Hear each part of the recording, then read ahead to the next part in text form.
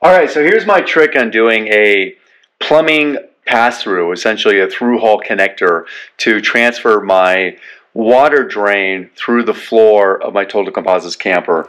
That's right. In this video today of my Expedition Camper DIY build series, I'm going to show you how I am doing a plumbing pass-through to make sure it's completely sealed and watertight from both above and below and not thermally transferring any kind of heat from either side, and that also is replaceable and removable later. So what I'm using here is essentially a bulkhead fitting, a through-hole fitting, and I've got a nipple on the end there. And that's a 2-inch nipple, this bulkhead fitting, which has a silicone gasket. And this is a 1-inch threaded MPT connection. And so that on the bottom here, I'll have a 1-inch, on the top of a 1-inch, and I have a through pass-through with this nipple with the two interconnecting. And so on the bottom here, what I'm going to do is glue in. I've already cut out a fiberglass support, so this will spread out the load, spread out the seal. I'm going to glue this onto the floor at the bottom here of the camper through my hole that I've already drilled, like that. And I'm going to glue that in there. My seal is going to seal that. Now I can still remove this, should I ever need to remove this plumbing fittings, bulkhead fitting, and do any kind of fixture there. But now I've got a straight, essentially, pipe all the way through. And I could do this with a nipple or something else, but this gives me an absolutely solid connection, because what's going to happen is this piece is going to interconnect with the other piece on the other end, and they're going to interlock together, and they're going to clamp the floor between the two. So much like I've done here, there's a bigger, bulkier fitting here, but same thing. I've got a glued-in fiberglass strut. I've got a EPDM seal here between those. I've got this glued-in place here with some Sikaflex. And then this is tightened down here so that this is completely basically a solid pipe all the way through when you interconnect the two pieces, clamping from the top, clamping from the bottom.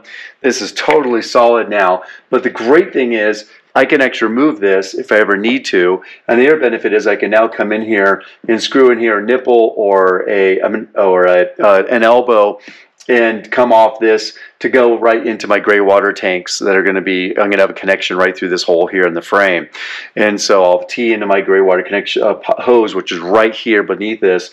And so it'll be a really wonderful attachment point right through there. Nice thing is too, is near the muffler. So it'll actually stay warm through the winter time, so it probably won't freeze up. But even if it did, it's below the van here. Any hot water, or the camper, any hot water stuff that comes down through it will melt it away. But at least this way, it's got a lot of room and a lot of headroom before water can back up into the camper should it ever do that. Like if there's a water freeze or something down here below, it's got a lot of headroom to climb up to it. And also it's completely watertight and water sealed before it back up into a sink up above, which is what it would eventually do. So it's got basically about 3 feet of movement, a little more than that, about 4 feet of vertical height before it do that. So it's got a lot of room. And the other benefit too is by having it this way, I can disconnect this. So should I ever get something plugged up in here, or I need to clear something out or change a fitting out, I can certainly do that here as well. And then I can also put a little heat mat or a trace heat wire on this plumbing should I feel like I really need that for really cold weather, to make sure I'm still have active drain out of my tanks here. This drain here is actually for my drain for my tank, so it's only really in a rare circumstance when I want to drain all my freshwater tanks. This one here is going to be for my gray water, so that'll be for my gray water from my sinks, my bathroom sink, my kitchen sink, and my washer and dryer. So that's going to be a lot of warm water coming through. It's going to clear that out. My shower is going to have a separate drain over that way up in the front on the other side, and that's going to be done very similarly, but just with a very similar set of fittings, just a separate connection. And so that one, the nice thing about that is that if one plugs up, the other one will still should be operational. And I'm also probably going to do an overflow from my kitchen sinks over to my bathroom shower, so that way if there's ever an overflow or something, can drain out that other way as well. So just to cover kind of all circumstances. So that's how I'm doing this. Let me start gluing this up and let's get this. All right, so enough talking, let's start doing. And this all starts with, of course, finding out where exactly to put that hole, or the holes that you want to put in. And there's a lot of measuring from both above and below, so that I can have these just outside of the chassis rails so I can access them, but inward enough of those chassis rails so I can still fit my storage boxes in between those and the outside of the camper box. And of course also in the location so that I'm not going over a subframe mount or something like that. And some of these measurements are a little bit of a guess until you actually drill a pilot hole, or maybe not a guess, but just a close estimate. And so I start with drilling that pilot hole, and that is also the hole I'm going to use for my hole saw to start through. And so ideally I want to choose a drill bit that I can go all the way through the floor thickness, which is 3 1/4 inches thick. And that way I can go down below and check exactly where that comes out and go and make sure it's in the right spot. If not, I can make an adjustment within this hole like you see I do here. And that's a little bit of an adjustment from side to side, basically in the diameter of this hole saw. In these roughly 1 inch or 3/4 inch pass-through through-hole connectors, their outside diameter that you're actually drilling is usually about 1 3/4 inch diameter. So that's for about a 1 inch or a 3/4 inch through-hole connector. Depends on the through-hole connector. I did find there was quite a bit of difference between different through-hole connectors, and I will show you some different ones and put a link down into the comments below of the one that I preferred, which actually was the lowest cost one, but it was very well made, very durable, had a very nice gasket, and because of its lower price point, made it really easy to buy 2 of these, and of course install one on the top and one on the bottom and compress them together. And I did actually make a change on the size of my through-hole connector that I placed here. And so I went ahead and used a piece of scrap wood to go ahead and basically become my new through-hole drill bit connection. So I can basically mark exactly where that was, put a new larger hole saw into it and drill out the old hole that was in there without having any kind of issue. So that way it became really a guide for my new hole saw size to go through there. So that's just one little tip and trick that you can do. Another trick is I still prefer to drill these holes starting from above and all the way through from above down below. And of course the hole saws only go through a depth of about 2 inches. So I drill through about 2 inches, remove the foam and the fiberglass structure or surface, and then go ahead and continue drilling through with an extension on there so I can get all the way through. So this way all the dust and debris and everything else is falling down below. And so I've got to figure, I got to pull that plug out of there so I can continue to saw down and to drill up on the top, which is what I want to be doing. There we go. Okay, I broke that free. That's awesome. So there's my plug, so I can take this and cleanly dispose of that. Clean up this sawdust. Now, go ahead, get this back in here. So make sure I get a nice straight hole going all the way through to the bottom. Of course, I've already measured that all out.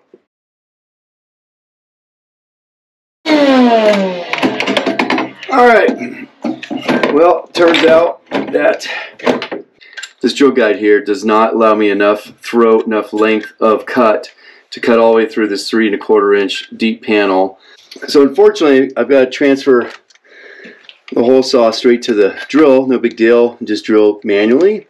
So that's what I'm going to do. I've got to turn the saw this way so I can fit between my existing framing I have here and get it down to the depth. And to assure that it's fully watertight all the way both inside and outside of these through-hole connectors, I use a Sikaflex sealant that had the right consistency of between a liquid and a paste to really get flowed into these spaces and yet seal them up without making a mess.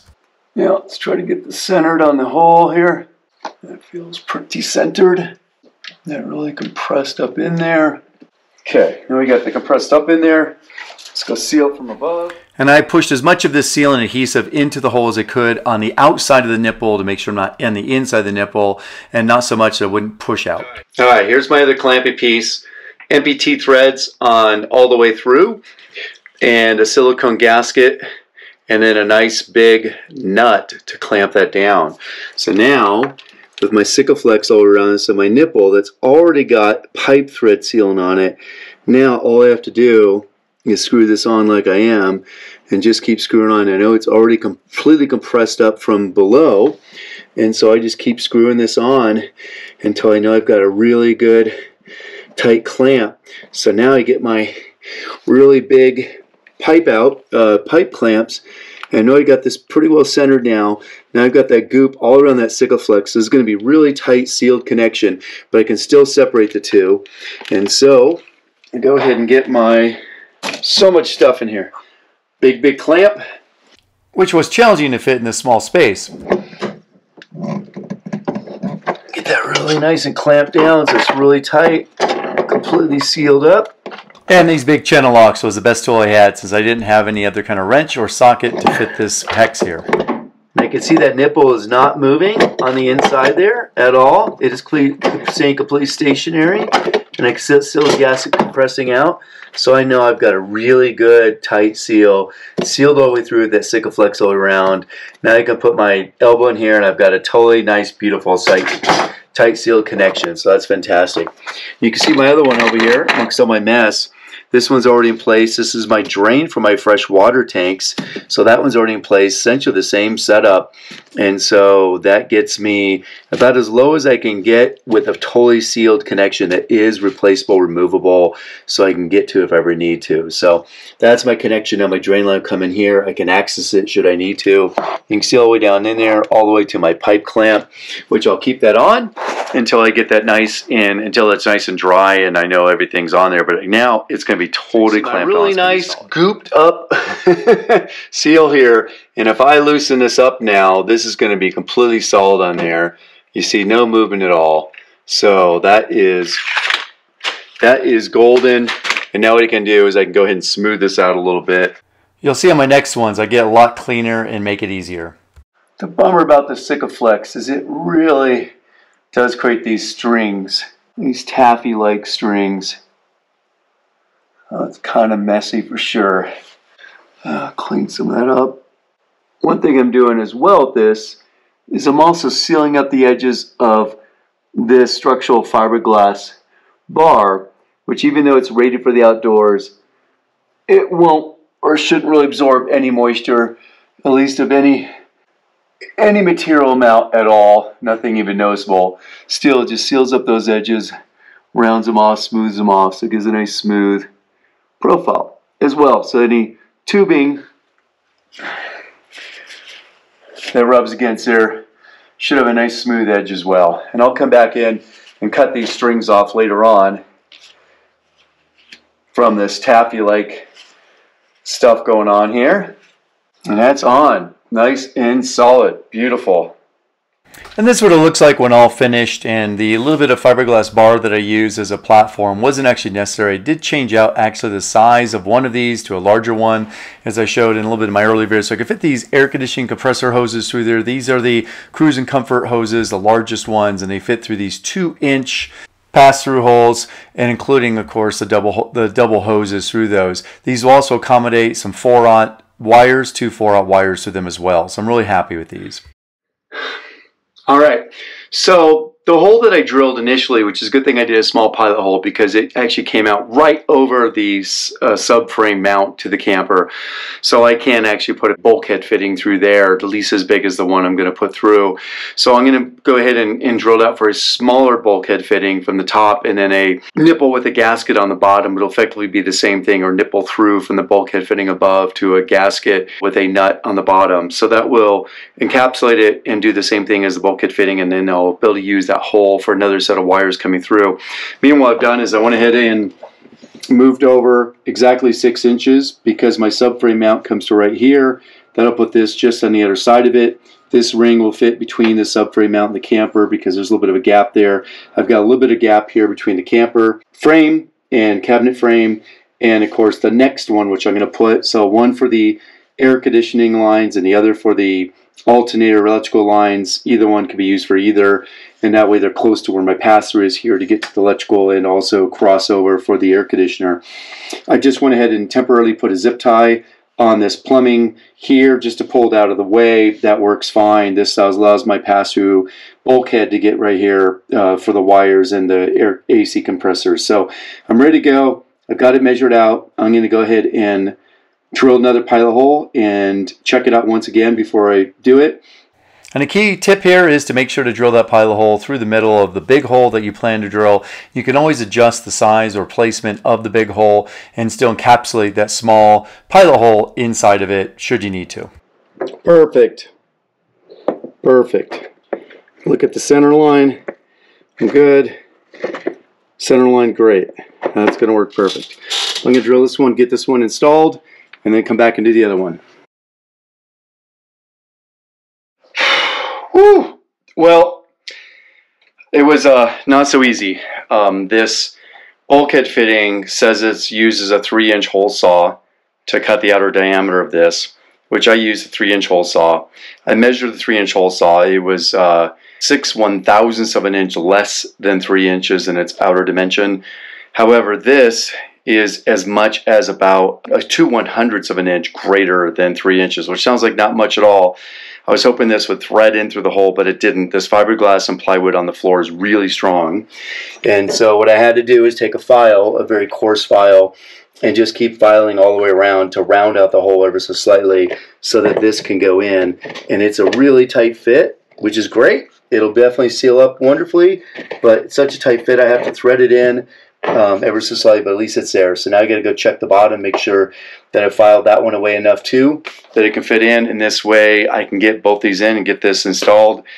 And then unfortunately I got to repeat it for the other one. So here we go. Let's go do this. Yeah, cool. It's going to go in just barely. All right, we got her in just barely. All right, so now let me clean all this up. Clamped up in place there. And you may have saw on this one, I'm actually using an aluminum nipple instead of a PVC nipple like on the other ones. And the reason why is because it's not plumbing. It's actually going to be AC compressor hoses and or 4/0 wires that are a little bit thicker. And aluminum nipple is thinner in its thickness. Aha! And the reason why I use an adhesive sealant around the nipple and the bulkhead fittings in between the floors to make sure it's watertight and thermally sealed. There we go. Look at that beauty. Nice and on there now. See that? Fully sealed, gasket compressed, nice, tight, solid connection. That will be water and airtight except for the opening, which of course that will be sealed up.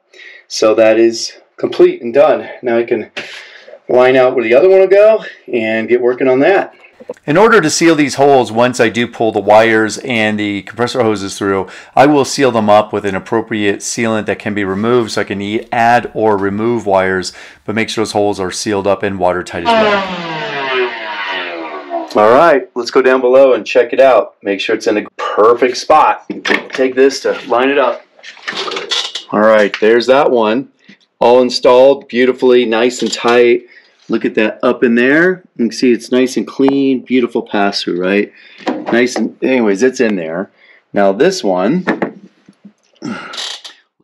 And a few tips and tricks for doing this is, one is, of course, having the right size hole saw. As I mentioned, even the size they tell you is not always exactly the same because there's generally a metric to English conversion that doesn't quite make it the same. So sometimes you have to do a little bit of filing or even drill a slightly larger hole. That's unfortunate. Or buy a metric drill hole saw to match up with these if you are using the standard size hole saws. The other one is, of course, the sealant around these and also the nipples. Make sure you use nipples that are the right length to interconnect these two bulkhead fittings. And that's a little bit of just a measurement of these different bulkhead fittings once you receive them to order the right nipples and make sure they all interconnect together with those and that they're sealed nice and tight with that adhesive sealant in between so they're watertight. And then, of course, a final sealant that's removable, replaceable inside these holes once the wires and the compressor hoses are pulled through. So I'll show you some final pictures of those. Here's some right here, the fittings and so forth that are already in there for the plumbing. And now we've got a bit more to do following up, coming up with, of course, our cabinet framing, so a little bit more on that, finishing up the water system itself, and also getting our slide out dining table installed. So some exciting stuff coming up. Thank you so much for watching, subscribing, and certainly enjoying my DIY Expedition Camper build video series.